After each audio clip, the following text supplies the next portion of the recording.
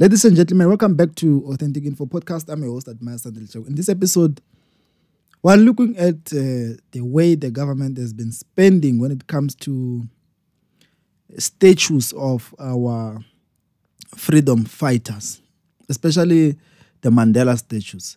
We have seen the unveiling of another statue on the 18th of July. This is Mandela's birthday, we all know. So, but it's quite concerning, I know, to a citizen like me. On the very same date, we've seen Annalem Doda taking to Twitter to upload and show us that her father has single-handedly built a school. The very same day, the state takes to television, the ANC-led government, to show South Africa that they have erected another statue of Madiba using our tax money. It is the tax money that they've used to erect another statue of Mandela. How many Mandela statues do we have in South Africa? It's a lot. And why do South Africa or South African leaders or various departments still use their money to build Madiba statues? What does these things mean? What value do they add into the economy of South Africa? And where does these statues take us? I mean, there are bridges. I've heard that the statue costs 3 million rand. I mean, it can build many community libraries. It can build even schools, because there are many other infrastructures that South Africa still needs. In order to cover South Africans, especially in rural villages and rural areas of various parts of these villages. I mean, with these provinces like in Limpopo, in the Eastern Cape. These are some of the provinces which are left behind when it comes to infrastructure. But we see the state using money, taxpayers' money, to continue building statues of politicians who, number one, there are many statues of Mandela, but they are still building more. And what value do they add in South Africa into the economy? I mean, when are we going to recover that 3 million rand if a statue is an investment? Maybe someone needs to educate me when it comes to this. Another concern is that how long are we still going to pay back to these families of former liberation struggle icons?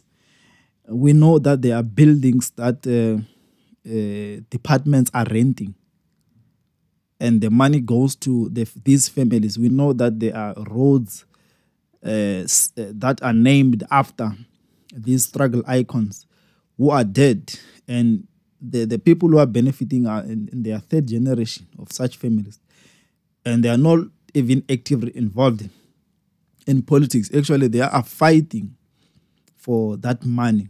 We know that there are hospitals like Baragwanath Academic Hospital, the Krisani Baragwanath Academic Hospital. We know that the family is benefiting from that hospital merely that the state has used Krisani's name. We know there's Steve Biko Hospital. We know that the Bram Fisher buildings and things like that. And the state is paying these families. You know, there are street names in the city. There are airport names, or Tambo International Airport. These families are benefiting out of that. And it's a lot of money that is being spent annually on these families. And what is worrying is that their family members are no longer that active in politics. They are no longer adding that value. They are just benefiting. So if the state is still going to continue to honor these people through building or erecting statues like the Madiba statues, which are all over South Africa, I think it's a reckless expenditure that needs to be questioned or challenged. We've seen the former minister, Natim Tetwa. He wanted to erect a flag worth 22, if not 21 million rand. Imagine, they say that flag was going to glow at night, what. But people did not agree with that move, and then they ended up stopping that construction. Imagine 22 million rand for a flag. And now there's 3 million rand for another Madiba statue. We have a lot of them in South Africa. And I don't see how it benefits South Africa. Maybe those who studied tourism can come and educate some of us in order to understand what these statues or the erection of these statues really mean in South Africa or in the history of South Africa. Because in 2015-16, the student wanted the statues of apartheid to fall. They called for statues of apartheid to fall. And this means that even one day, there are those who are going to call for the statues of Madiba to fall. I'm not saying it's going to happen. I'm just saying that we cannot rule it out.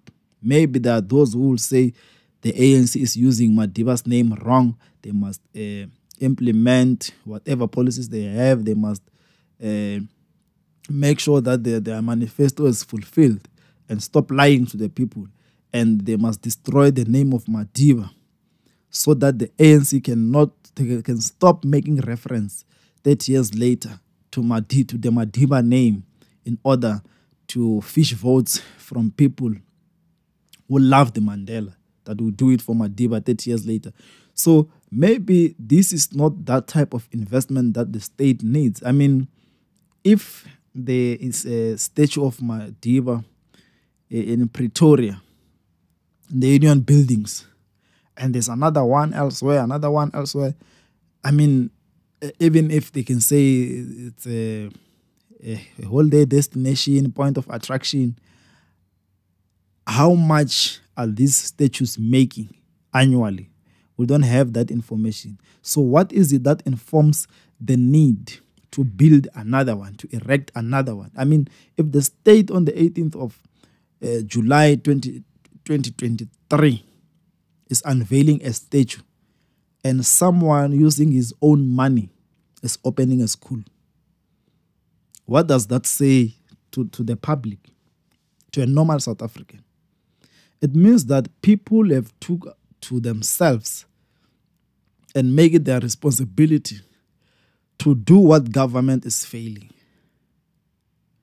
We see some rich black people giving back to the community through building houses for the needy. But when it comes to tenders and when there's supposed to be houses built for the people, ANC politicians themselves, councillors, are the ones who remove people from lists. You have to pay them in order to be on the top 10 or top 20, things like that. You buy the numbers, you jump others so that you can get a house. Whereas the money comes from taxpayers, and someone just goes to a community, identify a family that needs a house, and he builds a house without any tender. The person just see that the state is failing. So what are they using our money for? Where is the taxpayers' money going to?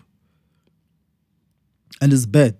It's bad because it means that things like schools, community libraries, even clinics, we're going to see people or communities, especially in rural villages, starting to build these things for themselves because the state is taking money. I mean, we still need a lot of infrastructure that is very important than to see Madiba on a statue. You can see Madiba anywhere. You can download this picture and see him and have him in your phone. There's no need to have a statue to know that there's Madiba. So I don't know what they're trying to install in our brains. Maybe they want us to think of Madiba and continue to vote the ANC. Maybe it's a strategy that they are introducing. But I don't think it's going to work. I mean, people are becoming more and more informed, and they are starting to question. Even opposition leaders, they are finding it very difficult to win votes these days. I mean, a lot of people, I think the stats is 14 million. South Africans who choose not to go and vote. Some of them don't even register. They don't vote, which means none of these political parties appeal to them, convinces them to vote. And if a political party like the ANC is still erecting statues of Madiba, it means if Mbeki dies, they're going to make more statues of Mbeki. If Zuma dies, they're going to make more statues of Zuma. Where do these things take us? Where do these statues take us? What value do they add in South Africa? Are they part of holiday destination to attract foreign people that when they are in South Africa, they will go and see these statues? So I don't think it makes sense. I think they must prioritize. If there is money that is left and they don't want to take it back to treasury, they must just build community libraries, build schools, build sports centers, things which doesn't need a lot of money to build. You know, there are learners who each and every beginning of the year, they have to swim across rivers. They have to swim across dams in order to go to the nearest school. It's bad, but each and every year the government is spending money on useless things like Mandela Statue. I just don't support that move unless someone comes to educate me and make me understand that it is important that we have a Madiba statue. More and more of them, each and every town and city must have them. Maybe I will understand, but I don't think I will ever be convinced to support a statue or another statue of a politician, by the way. It's not helping us. There are many people in South Africa, many foreign nationals in South Africa. The health system of South Africa is strained. Why don't they invest in more hospitals? Why don't they extend the existing hospitals? Because you can go to the nearest clinic. There's no medication. Why don't they invest in medication? So it's very bad. It's a bad decision that they are making. And to show that there is money in South Africa and the government has money, it's just that the leaders who are in charge don't know where to spend this money. You will see all these things. It exposes our state to say there is money. They just choose to build a man outside a particular building. And they say that it costs 3 million, costs 5 million, costs 10 million. A flag that was supposed to cost 22 million. 22 million rand can build a school. A proper school. With state-of-the-art equipment. Computers, internet, the best library. 22 million. But someone chose to erect a flag. 3 million rand can make a difference in so many communities. But someone chose who must build a Madiba statue. I don't support another Madiba statue. If Annelem Doda's father built a school on his own and unveiled it the very same day that the state erected the statue of Madiba using taxpayers' money, it's embarrassing. And it's something that as South Africans we must question. And we must use this type of reasoning when we go and vote in 2024. That we want to put to power the ANC that erects statues instead of building schools. It is heading us into a direction where people are going to stand up in their own communities to build schools for their children, to build clinics for themselves, for their parents. It's quite painful to see elders in rural areas having to wake up in the morning as early as 4 a.m. to catch the first bus to the nearest town so that they can go into a clinic and get their medication every Tuesday sometimes. Even if it's once a month, it's very difficult. Imagine in winter, a person who's a grandmother, a granny who is 85 years old. She has to wake up, bath, walk using a walking stick, and catch a taxi or a bus as early as 4 a.m. It's cold. And they go and stand there in a very long queue. And when it's 11, 12, 1, where they're supposed to see a nurse, there's no medication. But someone is erecting a statue of Madiba, using money that can assist in buying more medication for our old people, using money that can assist in building community clinics in all the villages of South Africa that can operate for 24 hours. But they don't want that because these guys don't feel these things because they stay in cities.